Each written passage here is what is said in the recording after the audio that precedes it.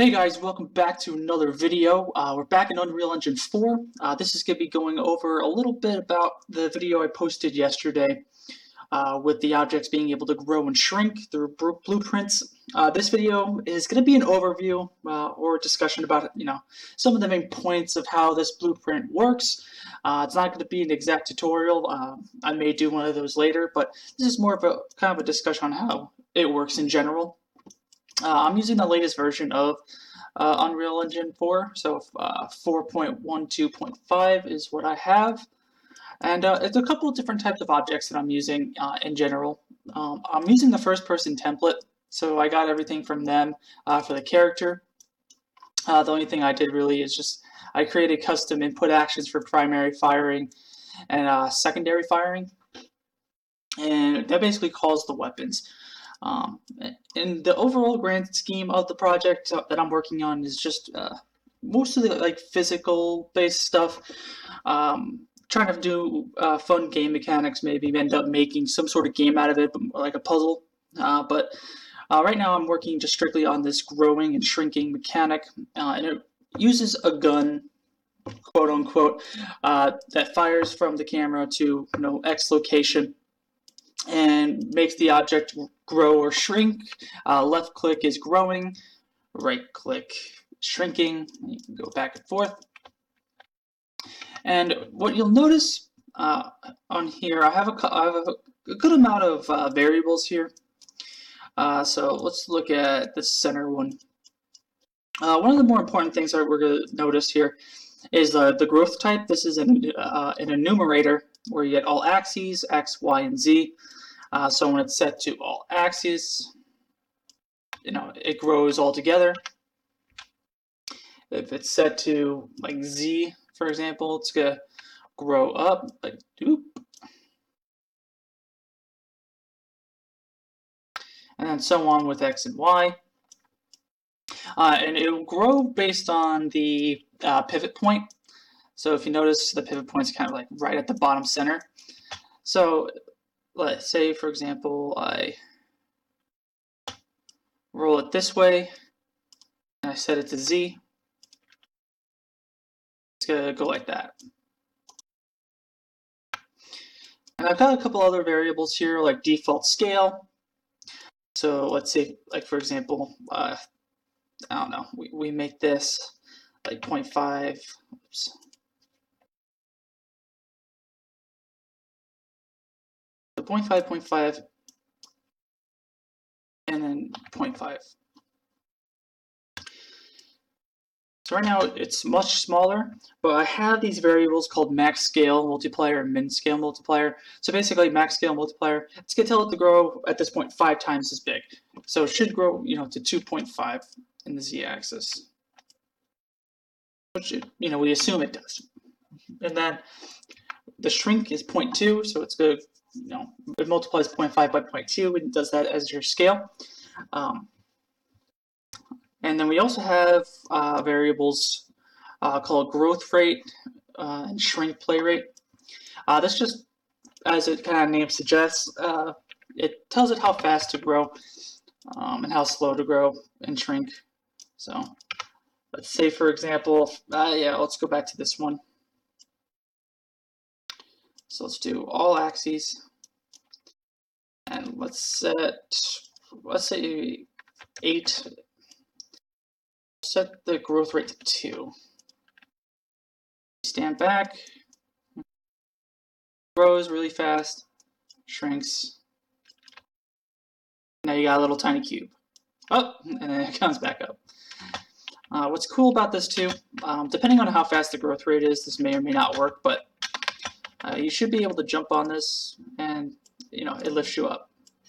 So we got a cool mechanic here where it just automatically recognizes a collision with the player, and you can actually go up and down. So you can kind of create these fun stepping ladders.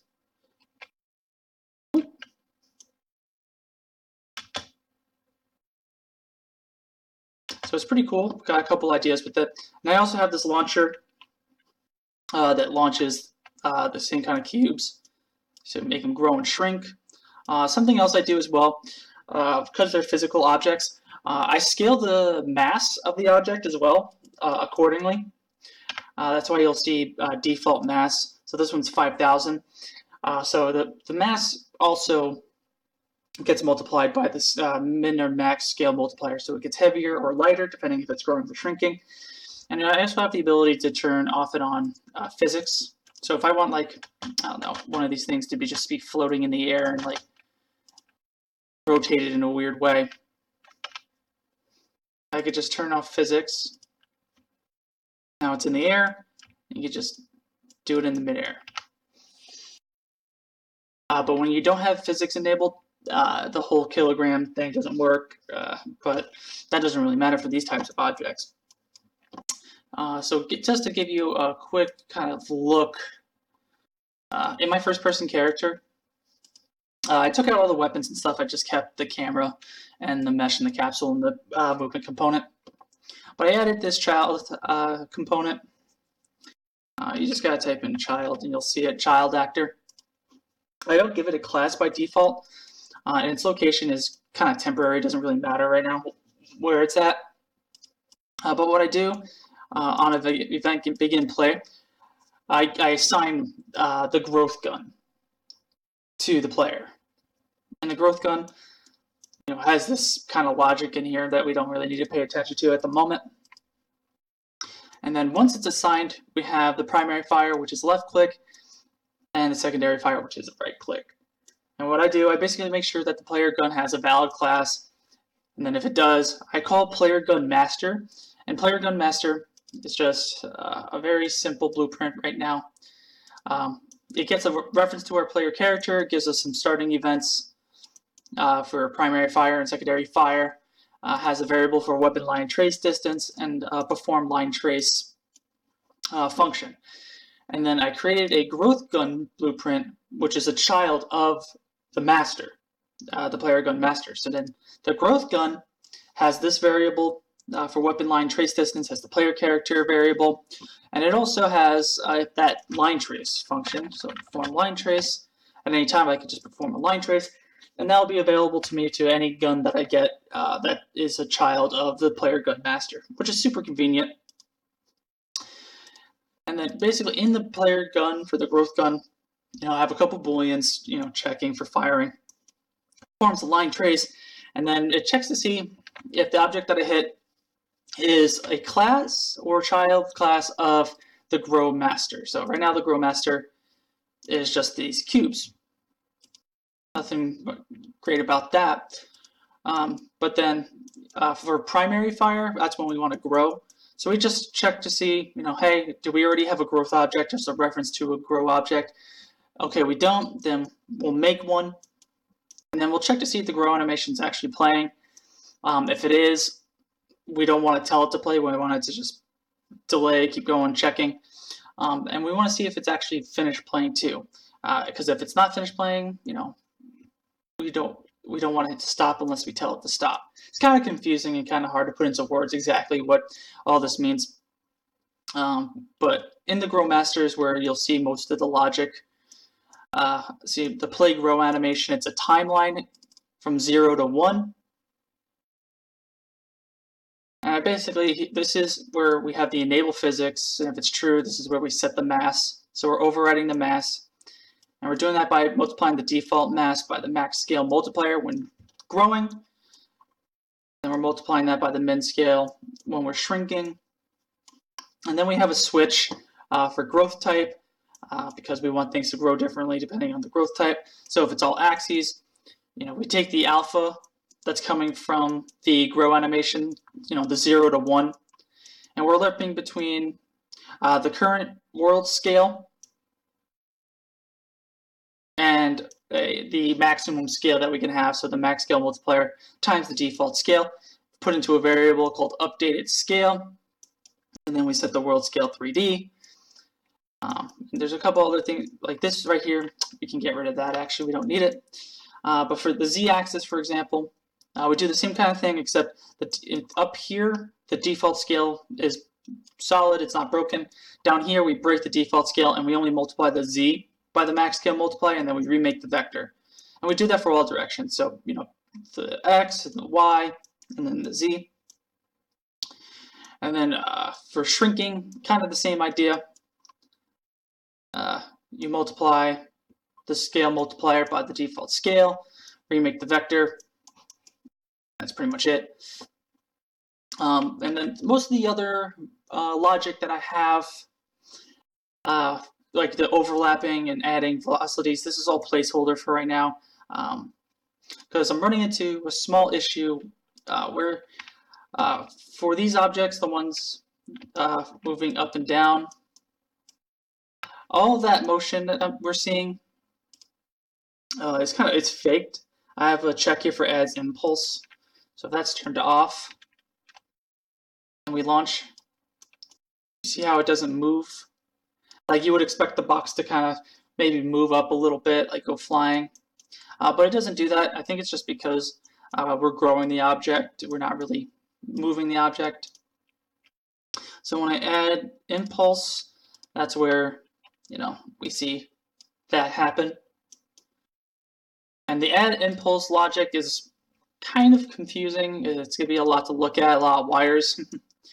But I get when we overlap, I have a little small collision box around here.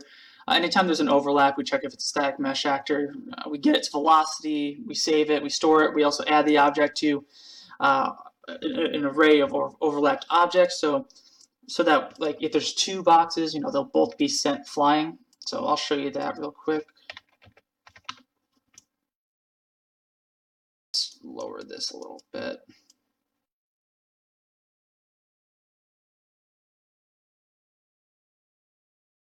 I have all these objects, and they'll go flying up. And it's also the add impulse is based off of a couple things like mass and base impulse we have. So it's a little kind of confusing to read. It's jumbled, but essentially, I get the mass, I multiply it by, or I divide the base impulse by the mass. We get the velocity coming in. We do a bunch of math there. If I make a tutorial, I'll go into more detail on that. But then I just set the physics linear velocity. I add it to its current one, and we get a decently believable situation. So say, for example, the base impulse that's at 10,000, I'll switch it to 1,000. Now we don't really see much. But let's say I add, make it like 5,000. We got a little bit of a bump. And it's also dependent on the mass of these objects as well. So right now they're 10 a piece. If we make it 2, for example, it should go higher up. And there they go. So it's a lot of cool dependencies that I have here. Trying to think, I think that's pretty much it with the growth gun. I still want to get this logic better with adding an impulse and things like that, but it's a pretty cool mechanic. Actually, another cool thing you could do, depending on the direction, is you can actually push objects when it's not in the Z, when it's like X or Y, you can push the object. And I believe the faster the animation, the stronger the push is too, which is kind of cool. So let's make the scale multiplier 10. Let's make the growth rate like 4. Let's not make this a physical object. Try that again. Where did it go? Oh, it's right there. Yeah, sometimes, like if the play rate's too fast, you'll get like weird reactions. But you got like a nice, cool push like that. Something else you could do too, you can kind of angle it. Get a physics object.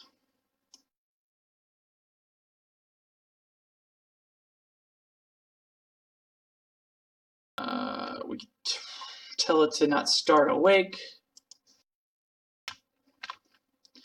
We can kind of launch it. I don't think that's, yeah, that's missing.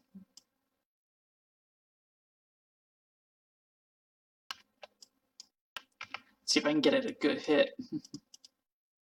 This looks good. Looks promising.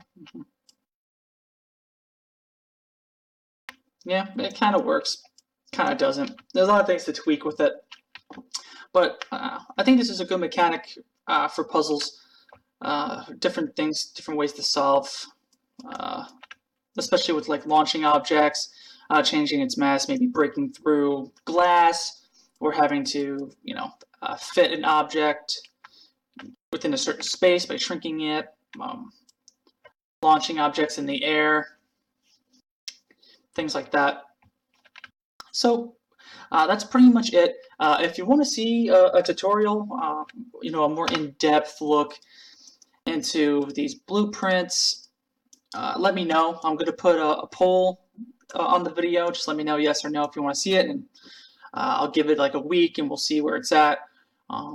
And if it looks good, we'll make a tutorial. We'll go over everything. It might be 1 or 2 videos long, depending on really how far we get into it. But that's pretty much it. So I look forward to hearing what you guys think. Let me know in the comments what your thoughts are. Maybe if you have a solution as to the impulsing here, let me know. But also, if you aren't already subscribed to the channel, please do so. It helps a lot. But for now, I'll see you guys next time.